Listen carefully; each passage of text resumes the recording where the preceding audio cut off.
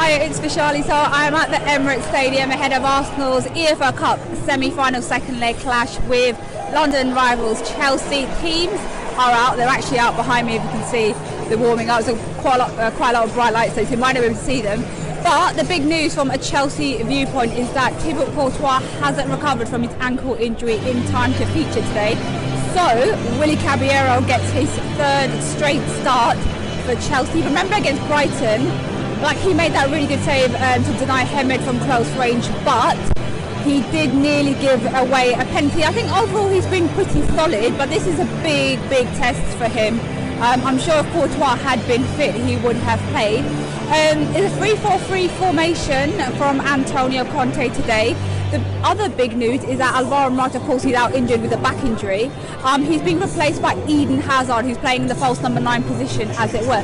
It's a bit of a shame for Michy Batshuayi because he did well against Brighton. I remember he linked up really well in the build-up to Willian's goal, Chelsea's second against Brighton. And of course, he scored against Norwich in the FA Cup third round replay win last week. I think it's a bit of a shame that he isn't getting the chance to play, but Conte kind of made it clear that if they get Dzeko in, he's going to be leaving, so maybe that's playing on his mind. But yeah, Hazard's up front, Willian Pedro on the flanks.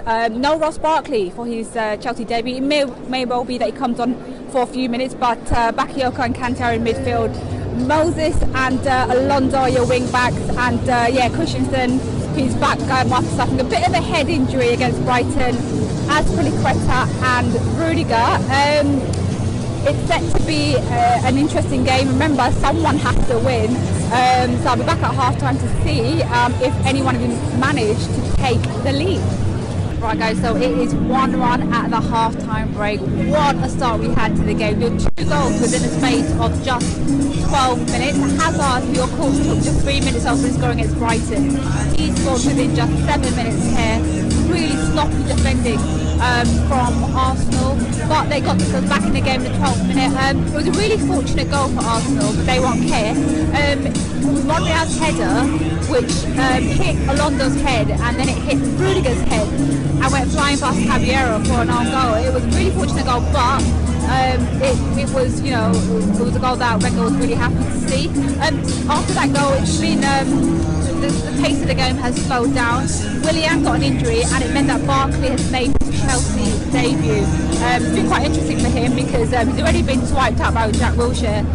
He's given away a free kick, so this is his first game this whole season, so let's see how he does. At the moment he's playing, he started off on the left wing, he's now playing on the right. Let's see how he gets on and let's see who can win this EFL Cup semi-final game. So Arsenal are through to the EFL Cup final where they'll play Manchester City after they found the winner in the second half. So remember, it was 1-1 at the break, but it was Granit Xhaka who found the winner and took Arsenal into a 2-1 lead in the 60th minute. You know, like Arsenal's first goal, there was a bit of there was a slice of luck in Arsenal's goal because Lacazette, he sent the ball back. And it took a deflection, I think, off Rudiger. So it really wasn't Rudiger's day today. You know, he obviously inadvertently played a role in Arsenal's opener, yeah, deflected into the path of Xhaka, who finished off coolly in front of goal. Credit to Arsene Wenger because in the second half he actually switched from a 4-man defence that he started in the first half to a 3-man defence, and then he put on defensive reinforcement toward the ending. So credit to him for kind of managing. Managing at the back and really managing the game as it went on. Chelsea, I felt, lacked the creativity. You know, without someone like Fabregas in the side, Conte really didn't have that many options. He did bring on Batshuayi, but really he couldn't affect the game. And in the end, you know, they couldn't find the goal that they needed really to keep themselves in the game. As for Ross Barkley and just how he did on his debut, he had a bit of a mixed game. So, you know, he pretty much played the rest of the game on the right, then he was, you know, kind of drifting into the middle. It's a bit tough for him because it is his first game this entire season. To come on and have to play against Arsenal was always going to be tough.